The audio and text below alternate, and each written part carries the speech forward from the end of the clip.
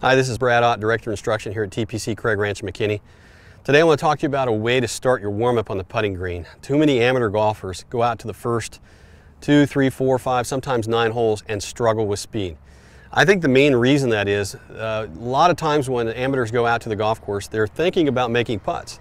What's the best way to make a putt? You got to hit your line, right? Everyone talks about reading the putt right, and you're going to have to hit your line. You got to get your club face square.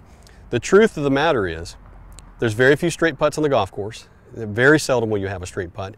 Most putts are breaking. If you can't control your speed, you will make very few putts that break. And here's a little exercise I want to give you that's going to allow you to have some success in getting off to those first few holes with better speed control that should allow you to make some more putts. All right, this is I call it a fringe drill.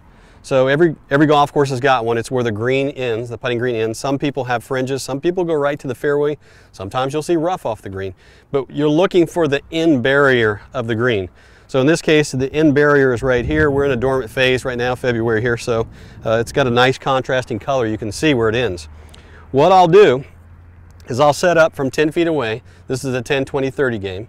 And you could decide how difficult you want to make it, but I think 10 foot's a good start. Well, the next putt will be at 20 foot. You won't be able to see that in the frame, so we won't do that. 30 foot will be even further.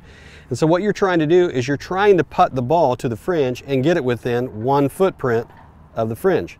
Okay? So if you want to make this difficult, you can make it 1 footprint. So what I'll do is I'll just come out and mark it, and that ball stopped just inside of a footprint of the fringe. So that would be a successful putt. If you want to make it 2 footprints, for some of you amateur golfers, this may be a little bit difficult. You can do 2 footprints. If you want to make it 3, you can do it 3.